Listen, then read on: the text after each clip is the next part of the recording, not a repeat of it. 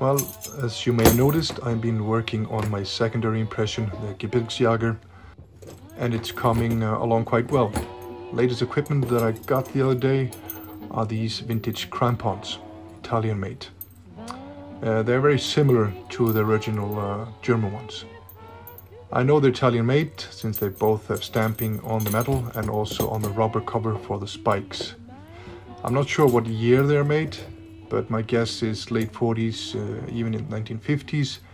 But then you see a little bit change in design later on in the 60s and 70s, and when they start to use aluminum more. Little backstory about these: I've been looking for original German crampons for quite some time now, and I was willing to pay a fair amount of money for them. But the problem was always with the size. I wear size 46, 47 shoes, and for my boots it's close to 47, 48. Well, that's about 12 and a half US size. So the German crampons that I found were just way too small. And I did not want to waste money on something I would not be able to use with my impression. So this summer I found on eBay these crampons, but the problem was that the seller did not ship it to Iceland. So with the help from a good friend of mine, Pensersollte 1, Marcus, I was able to have the seller ship those to Ohio, to Marcus, and then he shipped them to me to Iceland. So thanks again, Marcus, for that. Well, the condition of these is very good. A few areas of surface rust, but that's easy to remove. The straps are plastic. They seem to be in good working condition. For the rubber cover for the spikes, I believe that the originals, the German World War II originals, did not come with these rubber cover, but correct me if I'm wrong. So I'm going to be making some kind of a cover, either from wood or place them in a canvas bag, so I can keep them in my bag, in my backpack.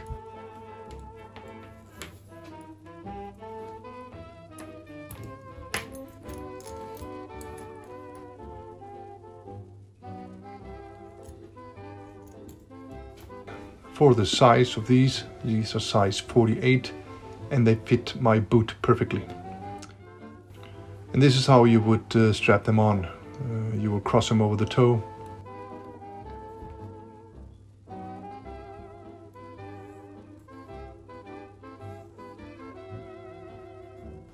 For these, the ankle straps, you cross them over the ankle.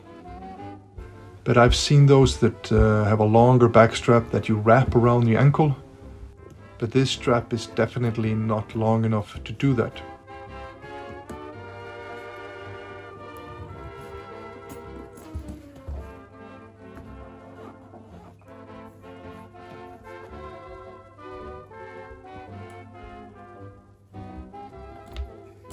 And for this one you have this metal harness in the back that fits into the back groove of the boot. That also is designed for snow skis or cross-country skis.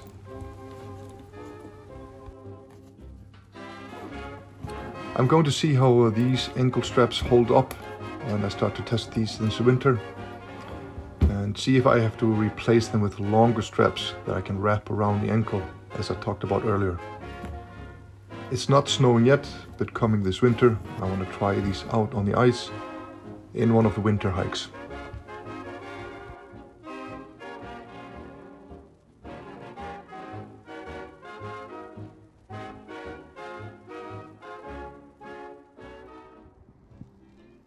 A nice surprise also in this package from Marcus that he sent me was this 1-liter canteen cover that Marcus gave to me. So thank you for that, Marcus. I have one from Hessen Antique, but they don't have the ornamented buttons like the originals have. I asked Marcus and he believes that this cover is from Hiki Shop. And you can see here the difference between the Hessen one and this one from Hiki.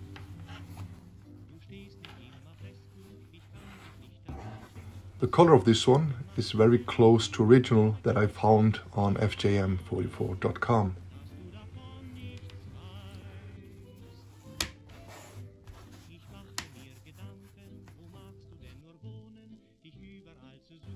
This one does not have the leather strap loops. That would mean or indicate that this is a medical canteen cover that you would place shoulder straps on, or this kind of a shoulder strap system.